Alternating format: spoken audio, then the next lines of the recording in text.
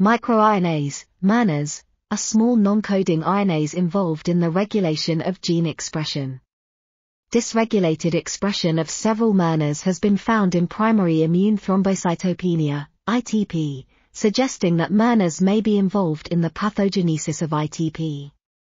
The aim of this study was to explore the differential expression of mRNAs in patients with ITP before and after starting treatment with thrombopoietin-receptor agonists, tporas, to clarify their roles in the pathophysiology of ITP, and as potential diagnostic and prognostic markers of this disorder.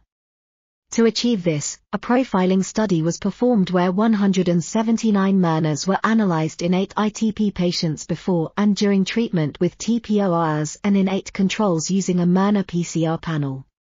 The results showed that 81 mRNAs were differentially expressed in ITP patients compared to controls, and 14 mRNAs showed significant changes during TPOI treatment.